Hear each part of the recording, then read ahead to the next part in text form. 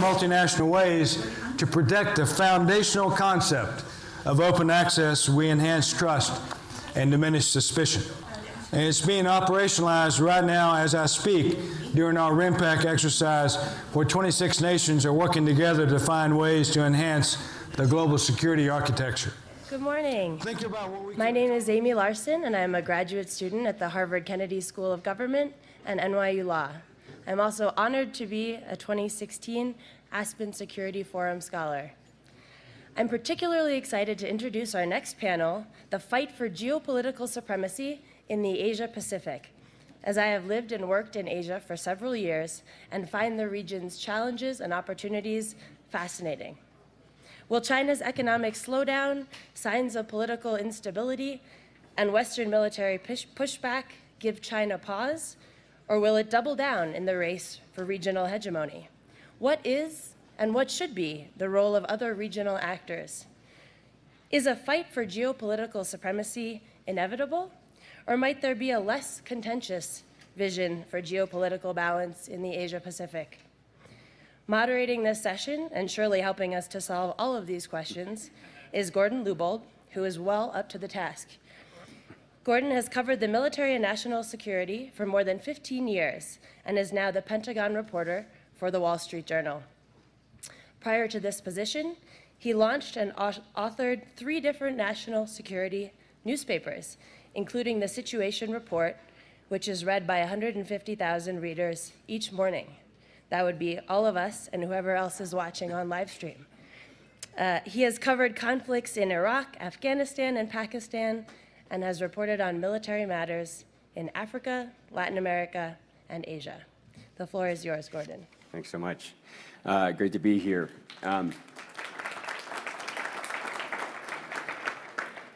So and I'm glad everybody's here. I think the mountain trails begin to beckon for a lot of people, but it's great to have everybody here.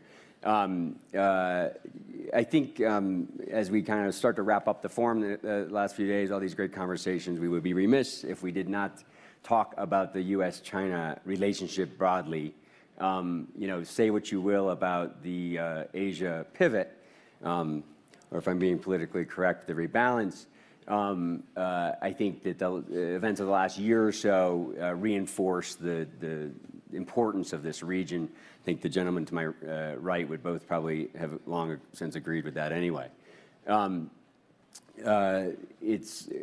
got the rising threat from North Korea. We have a rising military in China. We have various issues at play. I think, when you talk about U.S.-China, the elephant in the room is going to be, for now, this dispute that we've all heard about in the South China Sea, especially with the ruling earlier this month from The Hague. So what I'm hoping to do today is just kind of briefly, in the brief time we have, is talk broadly about this relationship, but perhaps kind of peg the discussion a little bit to some of these issues surrounding the South China Sea, but also keep it broad. Because I think those of us in the media, some in Congress, even policymakers, look at the South China Sea dispute maybe sometimes too closely, don't see the bigger picture. And I think these guys will both help us understand the broader issue. So I'm going to have them speak. By the way, I took some notes on my phone. I'm not checking my email as we go. But I want to introduce both of these two gentlemen briefly. To my far right, Ambassador Shear was recently appointed to the Secretary of Defense to perform the duties of the Principal Deputy Undersecretary of Defense. Congratulations, after his stint as the Assistant Secretary of Defense for Asian-Pacific Security Affairs. A career diplomat who has served throughout Asia, his last State Department assignment was Ambassador to Vietnam. He is a first-degree rank in Kendo, something I didn't know until I saw this bio, and he speaks Japanese, Chinese, and Intermediate Pentagon. We'll look for some deciphering there. Jonathan Pollack is the interim SK Korea Foundation Chair in Korea Studies in the Center for East Asia Policy Studies and Senior Fellow in the John Thornton China Center at Brookings, a specialist on East Asian international politics and security. He has published extensively on Chinese political, military strategy, the political and security dynamics of the Korean Peninsula, U.S.-China relations, and U.S. strategy and policy in Asia and the Pacific. Thank you both, gentlemen, for being here today. So with that, Ambassador Shear, why don't you just jump in and give us a little 5-minute issue of where you sit and how you see the world, and we'll get to it. Sure. Thank you very much, Gordon. Let me start by addressing the topic of this panel, which is the fight for geopolitical supremacy in East Asia. And I have to say that as a diplomat with a lot of experience in East Asia, I've had to approach the region with a bit more nuance throughout my career. It's an extraordinarily complicated region. And our relationship with China is extraordinarily complicated. We have a relationship that is defined by both cooperative and competitive elements with China. We cooperate where we have common interests, as with climate change and Iran, for example. And we work with the Chinese in very candid and sometimes difficult ways in areas where we disagree. And all of those elements of the relationship have been on display recently, most prominently during National Security Advisor Rice's visit to Beijing, where she worked with the Chinese to prepare for the upcoming G20 summit in China. She met with President Xi, with State Councilor Yang Jiechi, and a variety of other senior Chinese officials, including the Vice Chairman of the Military Commission, Fan Changlong. So her discussions with the Chinese covered the whole range of topics, from where we cooperate in climate change and the global financial system to where we disagree on the South China Sea. She had an extremely candid discussion with her Chinese counterparts on the South China Sea, as well as on issues like our deployment of the THAAD ballistic missile defense battery to South Korea. So this is an extraordinarily complicated region. We approach it implementing the most vigorous diplomacy we can, and that's a diplomacy that's backed by our very, very capable military forces throughout the region. And that's what you've seen in connection with our approach to the South China Sea since last year, a very vigorous, strong diplomacy backed by operations of the 7th Fleet in particular throughout the South China Sea and the region as a whole. And all of this we put in the context of the rebalance, which is an effort to ensure that East Asia gets the kind of attention, the kind of resources this growing and important region deserves. And in the Department of Defense, that means ensuring that we have the right posture throughout the region, that we have the right level of forces, that they are arrayed in a resilient way and a politically sustainable way, and that they are used in ways not only that deter aggression and adventurism, but reassure our allies, support our diplomacy, and in the case of the South China Sea, encourage restraint among the claimants. Why don't I stop there?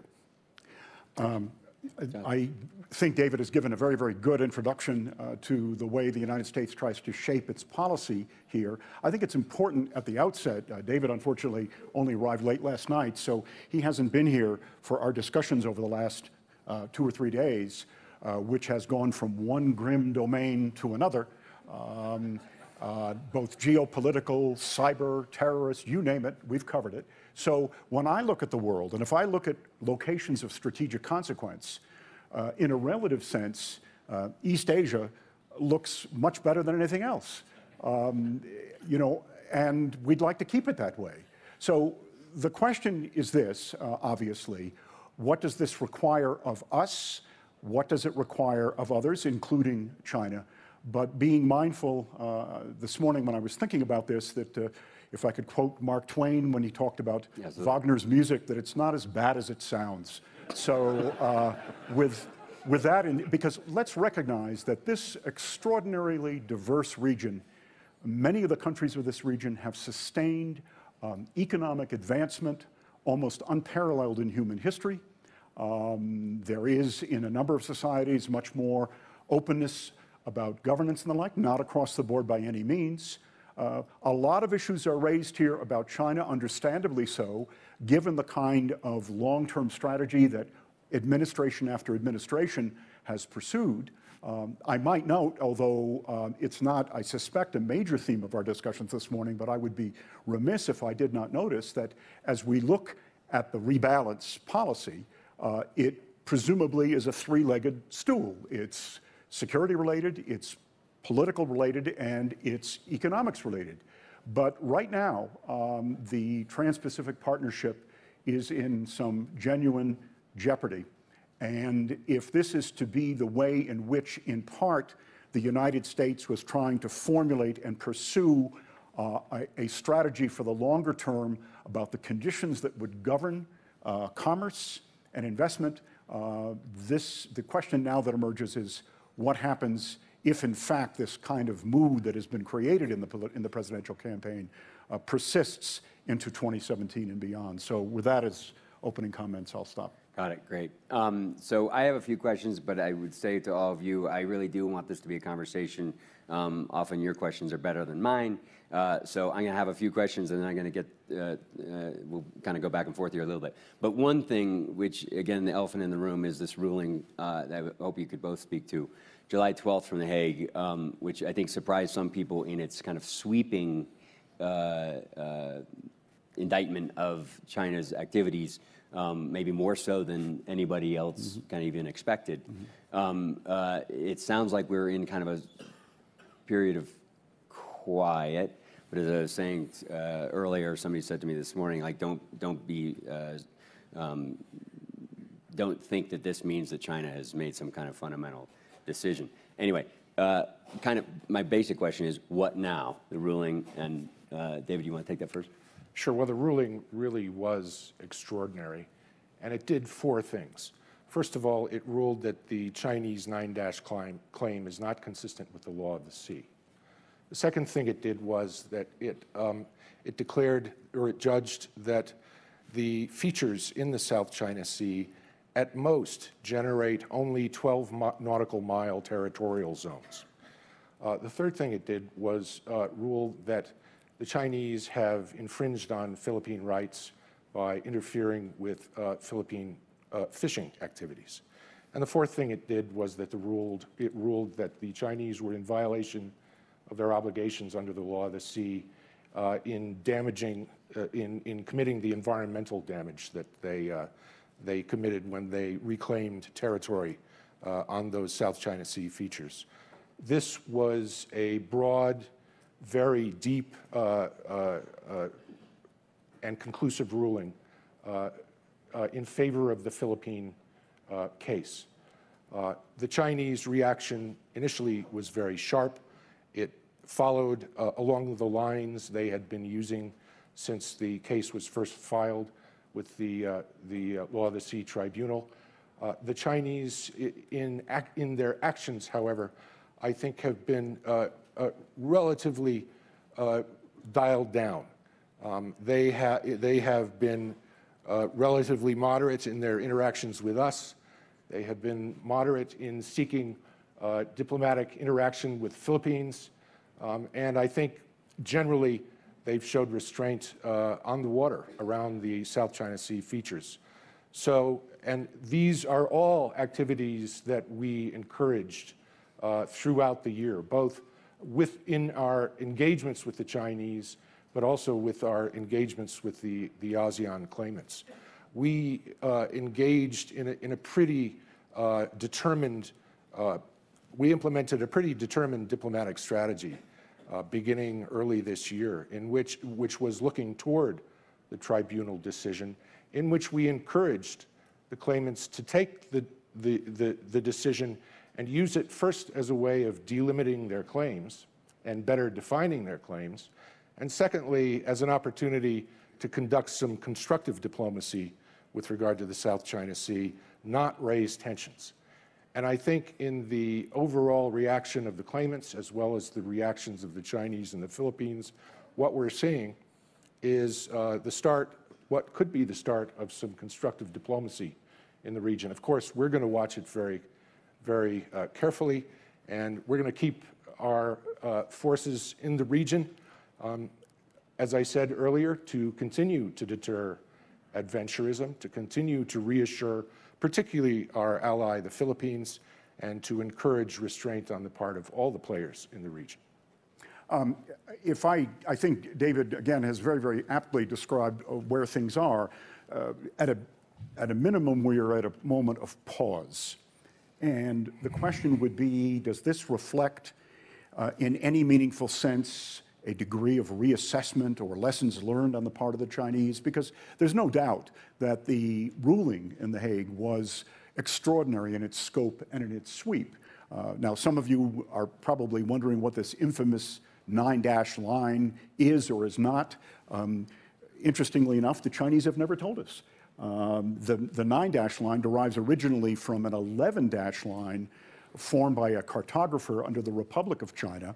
That is when the Chinese nationalists ruled the mainland in 1947. But now they've adopted this as their own with some slight modifications that, if anything, extended out a little farther. But there has always been this ambiguity, which, frankly, may be one of the reasons why the Chinese, from the first time that the Philippines filed the case in 2013, just refused to have anything to do with it and claim, at least in their declarations now, that they will continue to not recognize it. If there's good news in this story, though, it's that, I should have noted that originally Ambassador Cui Tiankai was to be with us today. He went to China, actually, I guess, with Susan Rice, and I guess is still in Beijing at this point. If he were here, and let me just suggest, and it's not an advertisement for him, but if you're curious about how an informed Chinese describes the ruling and its aftermath, Ambassador Cui gave a very forceful speech at the Center for Strategic and International Studies, I think the day of or the day after the ruling, and that will impart a flavor of how China is reacting and responding. But what has not happened to this point are a lot of the worst case assessments that are being offered or proposed, some by strategists abroad, some suggested in the Chinese blogosphere and so forth. They run the gamut from China should withdraw from the UN Convention on the Law of the Sea, China should declare an air defense identification zone, China should declare straight baselines in these islands, the Sproutleys, or Nanshas as they are called in Chinese, and even extend out and do other forms of punishment.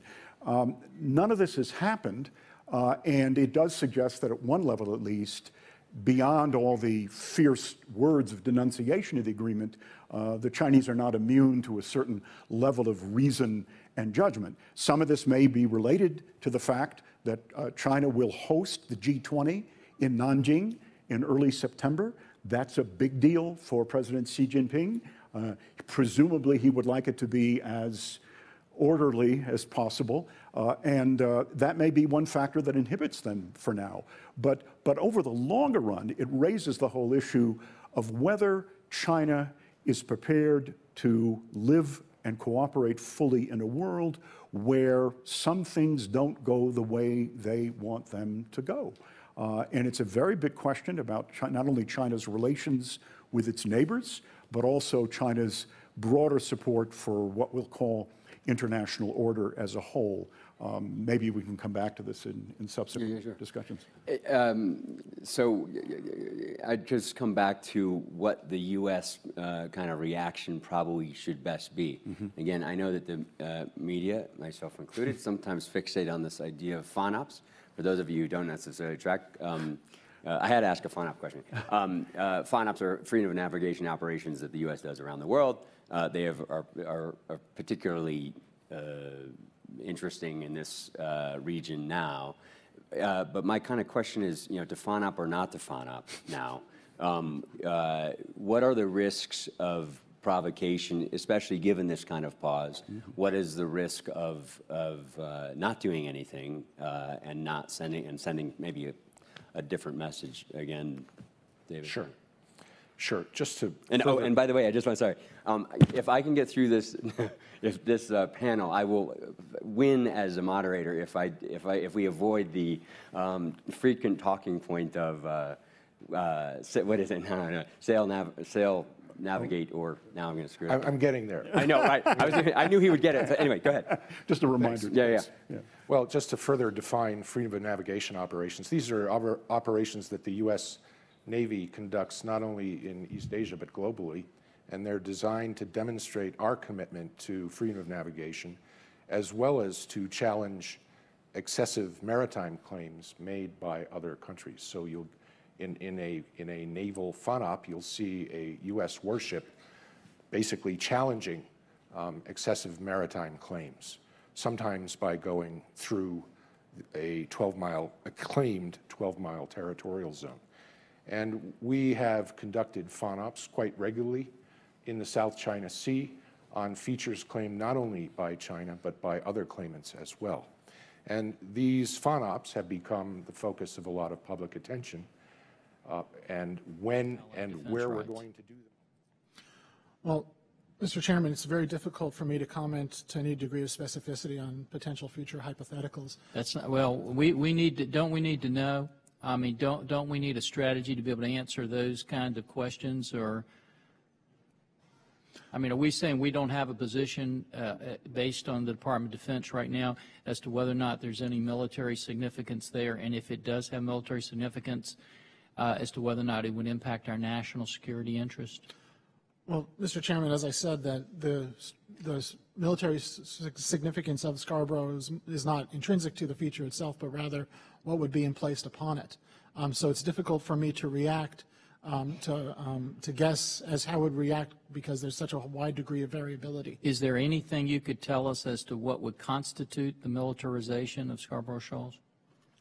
Militarization is not a term that we've used. The term was introduced, as you know, sir, during diplomatic exchanges with the Chinese. We look to resolve these issues through diplomacy. I understand. We want everybody to take a breath and be calm, but at some point in time, they don't always do that. And so if we were to have a situation, they say they're not going to militarize those islands.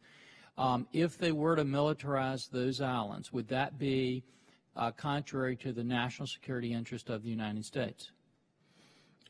Again, sir, I think it's too the variability in what could be so the Department of Defense, through you, can't give us an opinion as to whether or not you think the militarization of the Scarborough Shoal would be against the national security interest of the United States? In terms of, you asked me, sir, what I can comment upon is the military implications of this. Okay. And in terms of military implications, as I said, the variability based on what could be placed on any of these features is extremely broad. And so therefore it's difficult for me to hypothesize about how we may react or respond to what may be put on any one of these features. Okay. Let me ask you this then. The 1951 Mutual Defense Treaty binds the United States and the Philippines were bound to respond to attacks on the armed forces, public vessels, or aircraft of the other party, as well as island territories under its jurisdiction. Has the United States, or either through the Department of Defense or the State Department, even made an analysis of whether or not it thinks the Scarborough Shoal is an island territory under the jurisdiction of the Philippines? Well, sir, treaties tend to be, the specific meaning of treaties tend to be handled by the State Department. So let me, before I turn things over to my colleague, let me just say, as I've said in my written testimony, as Deas Willett mentioned in her statement, that we retain an ironclad commitment to the defense of our allies, and that's something that we'll know. The bells and whistles approach here, where the Secretary of Defense, in a very, very visible way, is on the carrier. It's not as if the Chinese are going to not fail to notice that there's a carrier in these waters. I don't want to suggest it's the equivalent of doing a touchdown dance in the end zone, but you know, I would favor, to use another athletic metaphor, but just that should be the Nike strategy. Just do it. Don't lather it up. I mean, having established this, having seen the ruling in The Hague, which clearly the United States has strongly endorsed, that this, in my view, would be much more sufficient, because if the intention is to, as David said, deter the Chinese from doing other things, that might be the case. It might be succeeded in that respect. But let's also recognize that there's a lot of divided counsel in China, and a presence and a posture that, at least as I might see it, looks a bit excessive or a bit too demonstrative, may in fact validate the views of some of exactly those people in China that you don't want to validate. That's a very subtle combination, because it's a reminder it's not only decisions that China takes, but how China evaluates and perceives what we do. So it's really an argument here for being careful about how we proceed. We can be unequivocal in our judgments. Let's also recognize, by the way, that, and I'm not going to repeat those magic words because they don't come trippingly off my tongue. I guess when you work in the five-sided big building, that's the test. You have to be able to say them very quickly, right off the tip of your tongue. But the Chinese object to other aspects of this, beyond the question of freedom of navigation, that, you know, the Chinese insist there is no threat to freedom of navigation. China's the world's biggest trading state. The argument would be the last thing China would want to do is impede any kind of commercial operations and so forth. Where the Chinese draw their own line or they state their own objections is a lot of these are near in, not the carrier as such, but some of these operations are very, very near in. They're there for surveillance activities, intelligence gathering activities. I remember very specifically that on one of these operations where Admiral Harris, head of Pacific Command, took a CNN crew in on a US P-8 aircraft. I demur from that. I mean, I just don't get it, what is accomplished by hyping all of this. But then that feeds the narrative. But the narrative can come back and, under some circumstances, bite you in ways that you might not like. I want to get to the audience, but one kind of a policy, political question. John, I think you mentioned the G20 is coming up. The Chinese have a heavy interest in having this be a successful event, and maybe it will be, maybe that will mute their reaction for now. But they're also keenly aware of our own American political transition. Both of you, but either can jump in. But what can or should the U.S. signal be to the Chinese now to say, you know, we got it. We're going through a transition. It's a perfect opportunity for the Chinese to maybe stir the pot a little bit, but it's all the more important that perhaps they don't. I mean, is there a way to communicate that effectively and get them to understand that?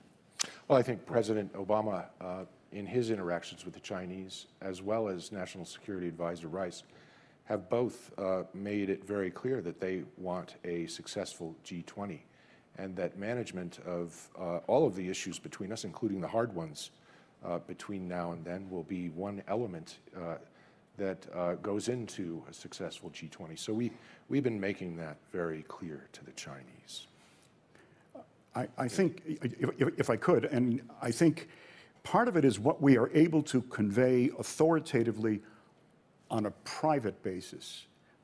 I had a discussion not so long ago with a very, very distinguished, now retired Chinese diplomat. I'm not going to name his name, but he pointed out to me, he says, the danger in a lot of diplomacy, and a lot of this really is diplomatic, is the lock-in effect of words.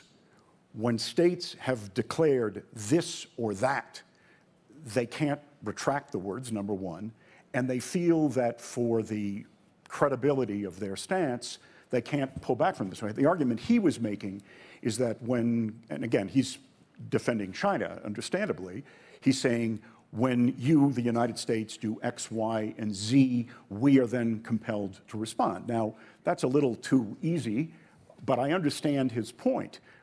So much of what is going on here reflects and I'm not trying to take this back and sort of say, you know, where's their original sin here, but so much of this reflects the fact that China today, now, has invested major resources in becoming a much more consequential military power.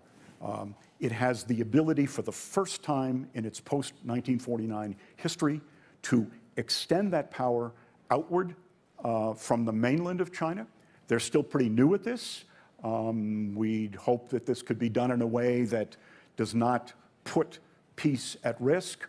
But in part, it's these growing pains, if you will, as China resumes what it sees as its rightful and legitimate place as a global power.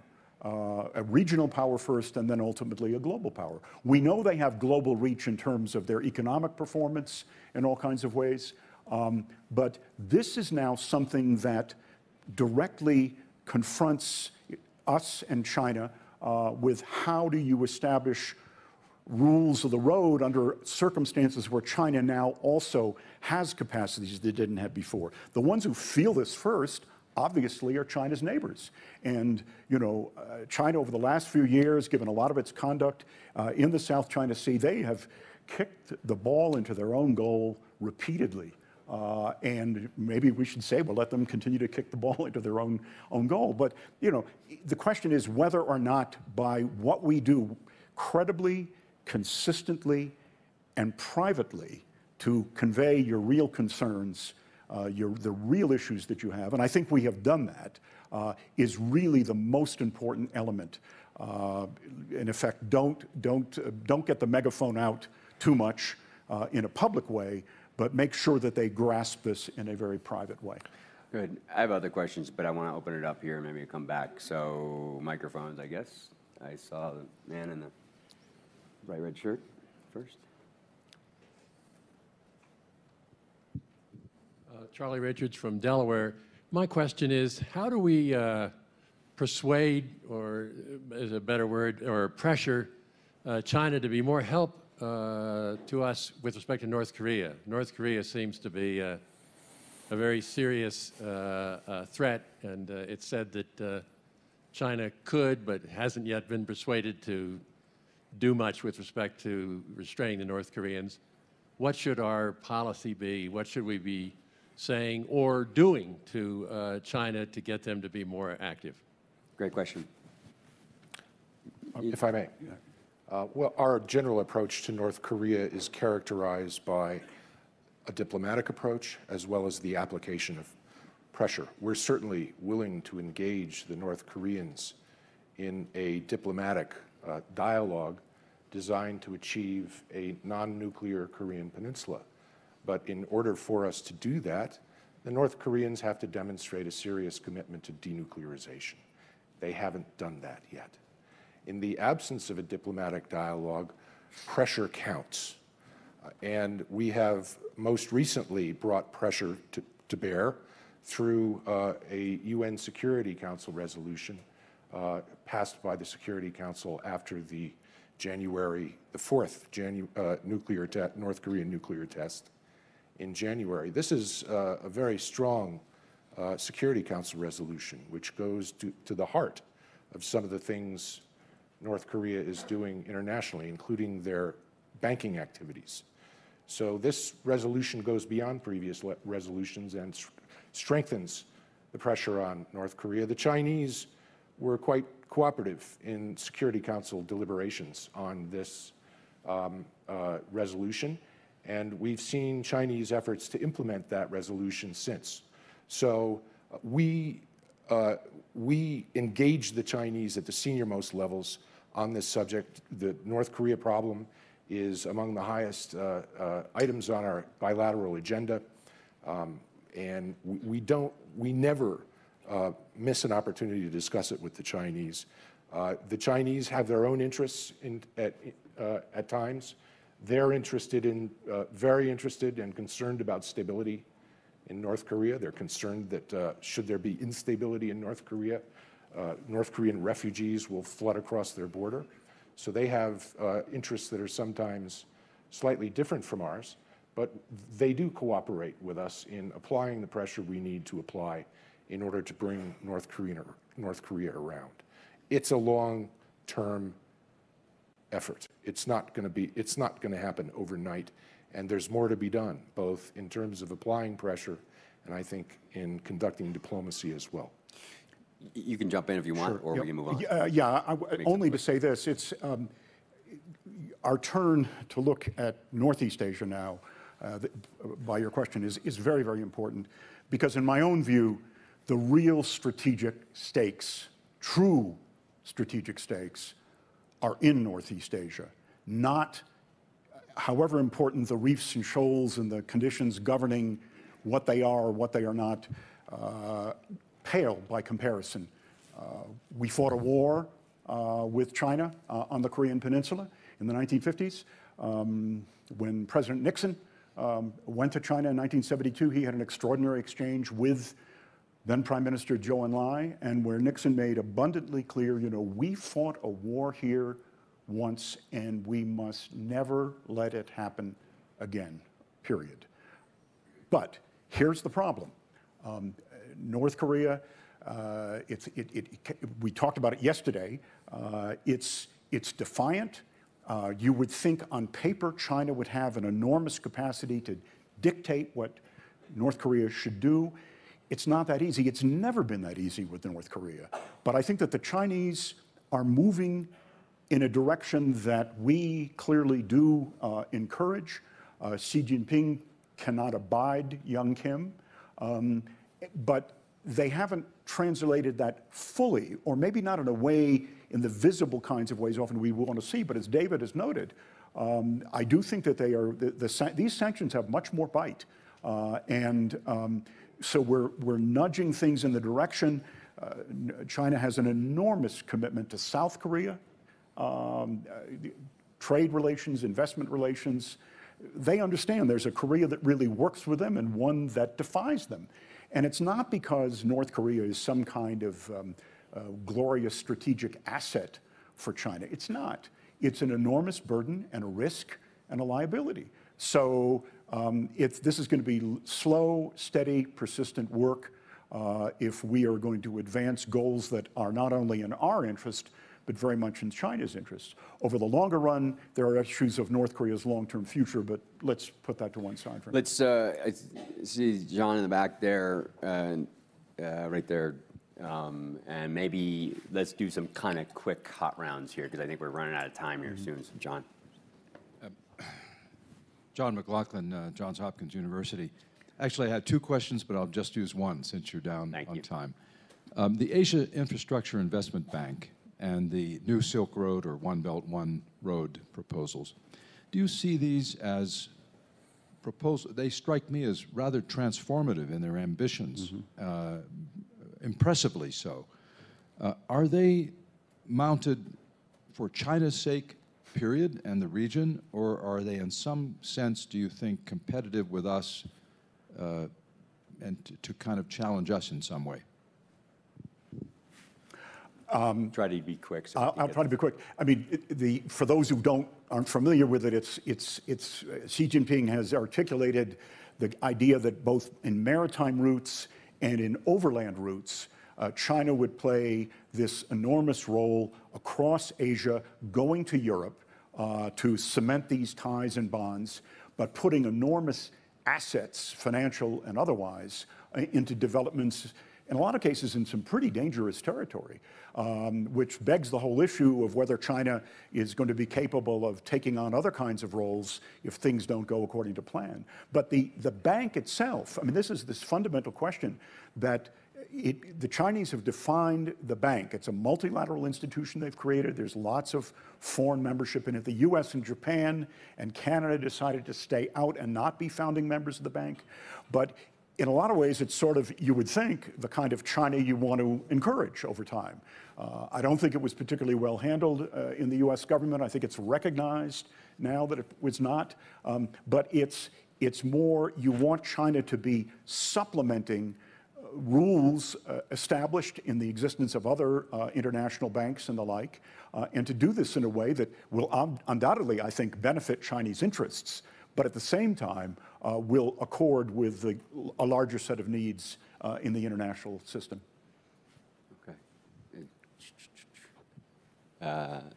This guy here, please. How about you ask a quick question, and then I'm trying to get the guy in the green shirt here, please, sir. Mark Mabry, Director of the National Cybersecurity FFRDC at MITRE. Question is, we had China attack us, according to Congress, the third PLA in 2014, against U.S. Transcom. They've robbed our country very significantly, measured in certainly hundreds of billions, maybe trillions.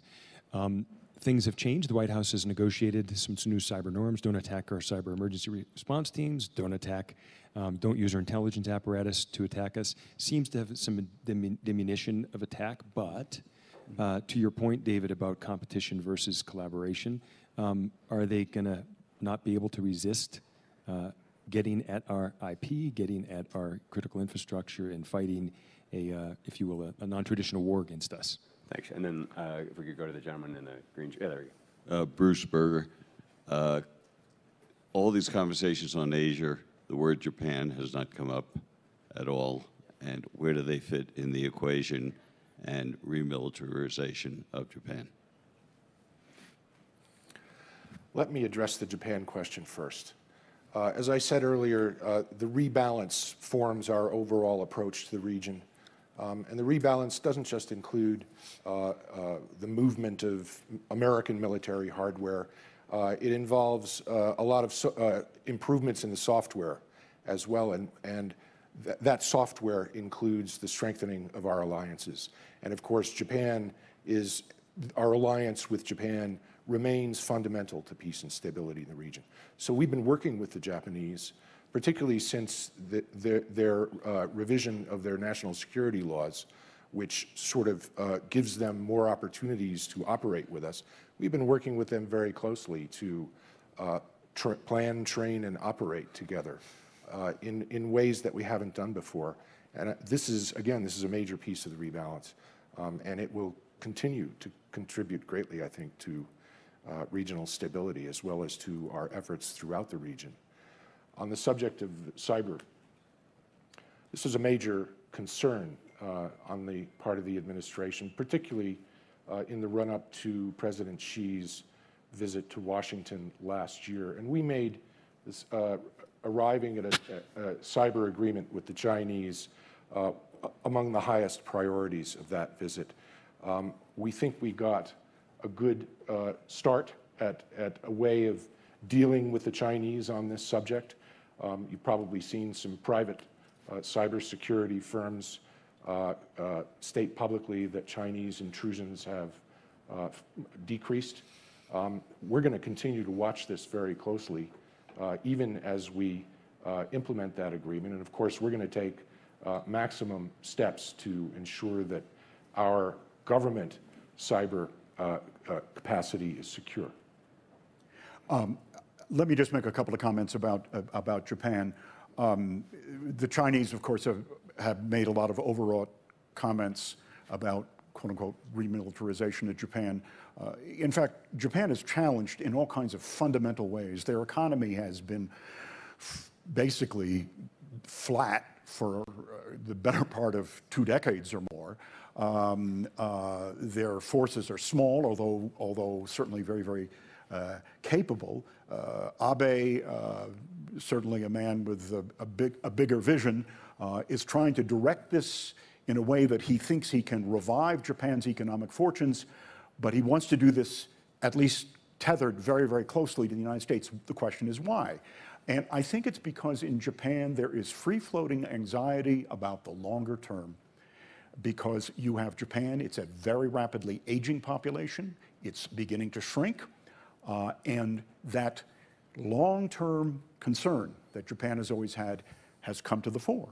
A much more capable China that Japan, or some in Japan, worry about threats that it poses to Japan's security and well-being. What the Chinese and others, and the others here in this case would include our South Korean allies, are uncomfortable with is the extension of our our security relationship with Japan that goes into new domains, as David had just noted. So even as we are looking for help wherever we can get it, the question is the basis on which this will be conducted, how extensive will Japan's involvements be, and whether or not, frankly, over the longer term, Japan and China both can come to a tolerable set of understandings as they are immediate neighbors and I don't want to say peacefully coexist, but the implications, if they can't, are going to be extraordinary and worrisome. And on that basis, I would take away what I said about Wagner's music. That's a good one. Gordon, I know we have no more time, but I just want to make a very brief plug for something Jonathan said earlier, and that's the Trans-Pacific Partnership. The Trans-Pacific Partnership will not only benefit the partners economically, it's strategic.